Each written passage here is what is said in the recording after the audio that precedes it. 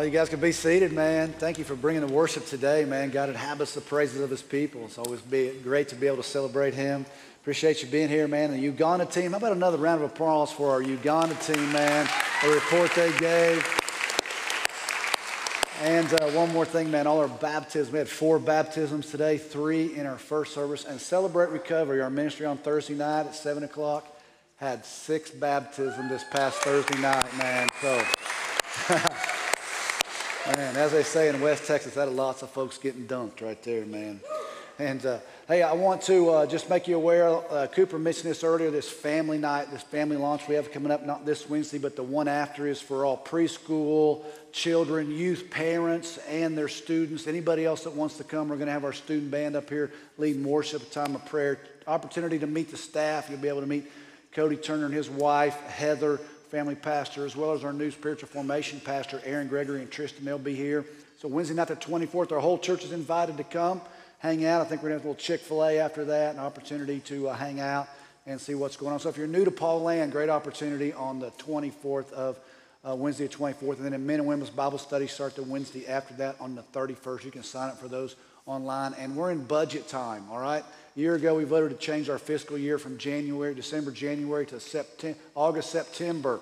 So we're doing a new budget. So if you're a member, you're going to be receiving one of those in the mail to look over. Next week, we'll be voting on it on the 28th, the last Sunday of this month.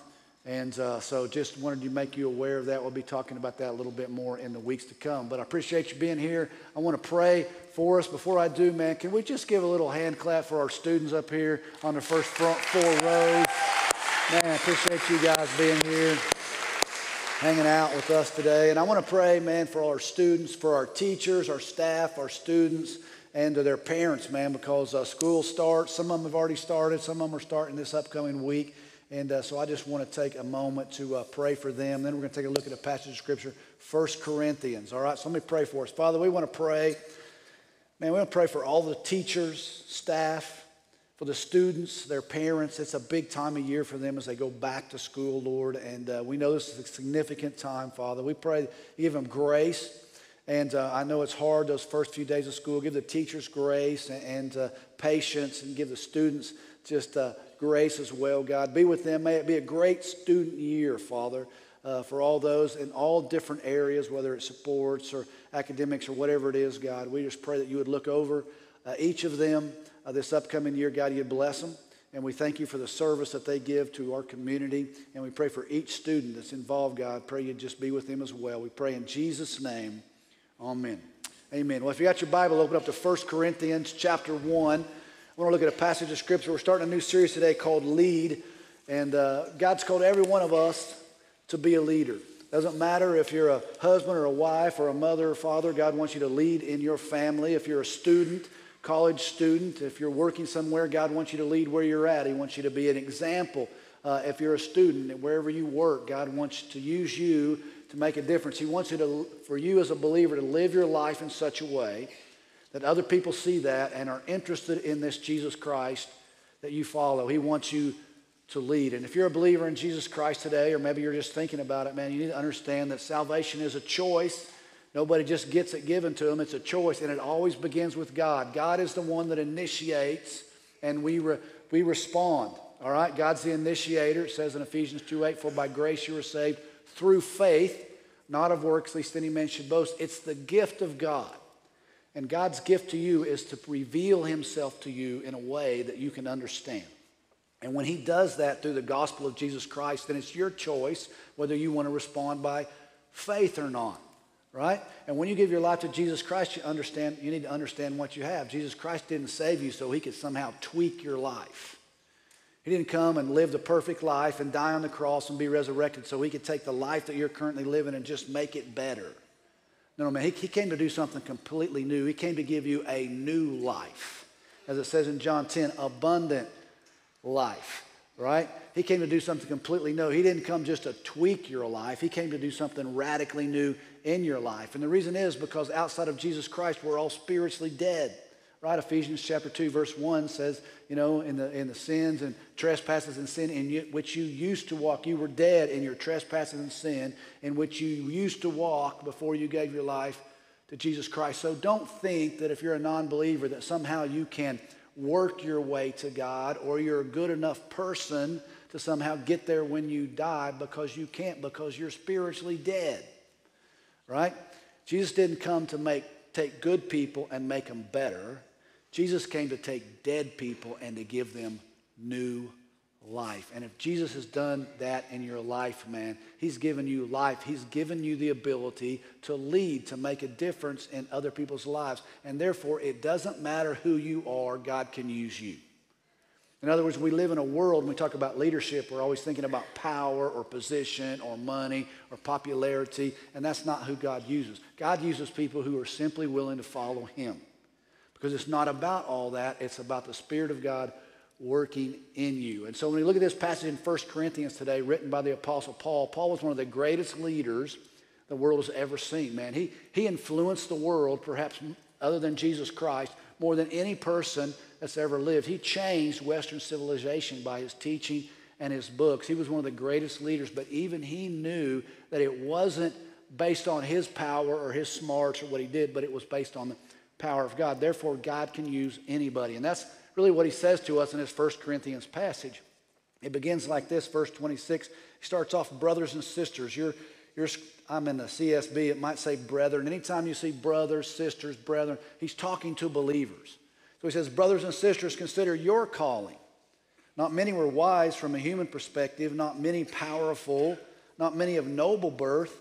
Instead, God has chosen what is foolish in the world to shame the wise, and God has chosen what is weak in the world to shame the strong. God has chosen what is insignificant and despised in the world, what is viewed as nothing, to bring to nothing what is viewed as something, so that no one may boast in his presence. It is from him that you are in Christ Jesus, who became wisdom from God for us, our righteousness, sanctification, and redemption, in order that, as it is written, let the one who boast in the Lord. Now, Paul was a Pharisee before he got saved. That meant that he was probably rich. He was very powerful. He was super smart, right? He probably had the entire Old Testament memorized at a very young age. But he knew that as he led and what he accomplished wasn't based upon himself, but it was based upon the power of God. And he goes on to tell us in chapter 2, he says, when I came to you, brothers, now he's talking about the church in Corinth, when I came to you, brothers and sisters, announcing the mystery of God, which is the gospel, to you, I did not come with brilliance of speech or wisdom. I decided to know nothing among you except Jesus Christ and him crucified.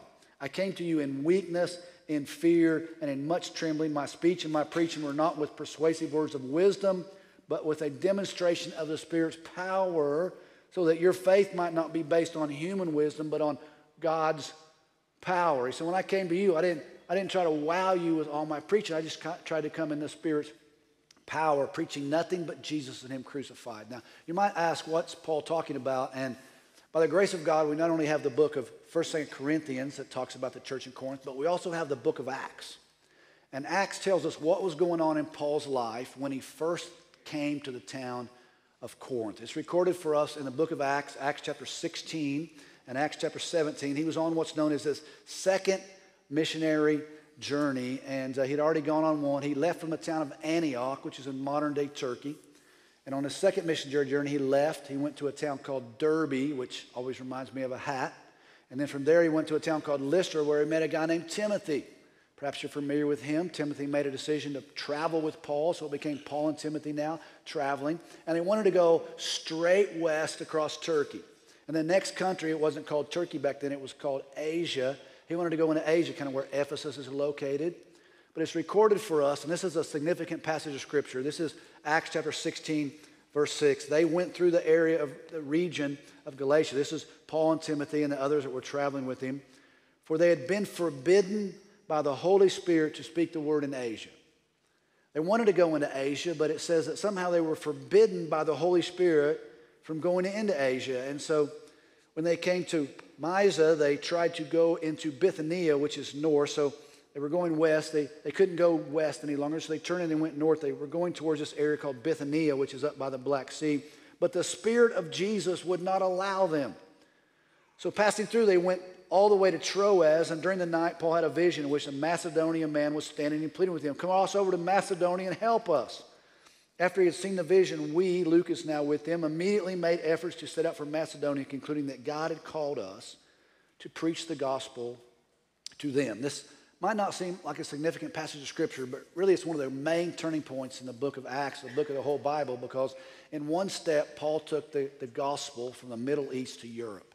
When he went to Macedonia, the gospel went to Europe, and from Europe, it obviously came to America. It was a world-changing moment. But the point is, he wanted to go to Asia, but he was forbidden by the Holy Spirit. He wanted to go somewhere else. He wanted to go to Bithynia, but he was stopped by the Spirit of Jesus, which is one of the same person. The question is, how did the Holy Spirit do that? How did the Holy Spirit keep Paul from going into Asia? Did he get sick? Was there a blockade? Was there a war going on in Asia? Did some still small voice within him go, hey, bro, don't go that. Don't go there. We really don't know how the Holy Spirit spoke to him, except we do know that Paul obeyed. And this is really what I want to say to you. If you want to be a leader, you have to be willing to be led. If you're going to be a leader, you have to be willing to be led. And that doesn't just go for the spiritual matters. This goes for secular and a secular business. Say you've got a secular job out there and you're working really hard and there's somebody above you that's your boss, and the whole time you're thinking, I could do a job better than him. I should be doing that. He should be doing what I'm doing. I'm better than him. And you start trying to think how you're going to somehow displace him so you can be promoted. The best thing you can do is just understand that you can't be a leader until you're willing to be led. You can't be in a position of authority until you understand authority and you're under authority. The very best thing you can do is simply serve where you're at and let God take care of the rest on your promotion. You cannot be a leader unless you understand, unless you're willing to be led. And in spiritual matters, this is the key thing. What does the Holy Spirit want you to do, and are you willing to do it or not? Because if the Holy Spirit asks you to do something and you're obedient to do that, then you get into the power of God range of your life, where God can do things in your life that you can never accomplish. But as long as it's you trying to do it under your own power, when you try to do God's work under your own power, that's religion. And religion has no power. The Spirit of God, on the other hand. But the only way you can get in on the Spirit of God is to be willing to be led, because He's going to ask you to do things that appears to be foolish in the eyes of the world. And that's hard to do something that the world says is foolish. Right? In other words, there's a passage of Scripture in Matthew chapter 8 where Jesus refers to a guy. He makes this statement about a man. I have never seen such great faith in anyone, even in all of Israel. Jesus only referred to two people as having great faith. One of them was a Roman centurion. The other one was a Canaanite woman. You'd think he would say that about the apostles, but to the apostles, he's like, oh, ye of little faith. But in this particular case, in Matthew 8, a Roman centurion had a servant that was sick. He sent some servants to get Jesus. Would you come heal my servant? And Jesus, because he loves us, went to heal the servant. But as he was going, this guy sent some more servants and said, look, Jesus, you don't have to come all the way to my house. For I'm a man, this is Matthew chapter 8, verse 9, for I'm a man under authority. And I'm a man that commands other people. And I tell people to go and they go. And I say come and they come. And I say do this and they do it. You don't have to come to my house. Jesus, just say the word and I know my servant will be healed. It's a great act of faith, man. In fact, Jesus responded, man, that's great faith. May it be done as you ask. And his servant was healed on the spot. Jesus never having gone there. My point is, the way it's recorded is, this guy doesn't say, Jesus, hey, don't worry about it, don't come to my house, because I'm a man of authority. I say stuff and it happens. You're a man of authority. You know what he says? Because I'm a man under authority. You'll never really understand authority unless you're willing to put yourself under authority. You'll never really understand and get in on the power of God unless you're willing to be led. This is the root issue. Nobody wants to do it. Everybody wants to be in charge on the little throne of their life. I'm in charge. Don't be telling me what to do, especially West Texas folk. Don't be telling me what to do, man. Don't be telling me how to vote, where to go, what to do.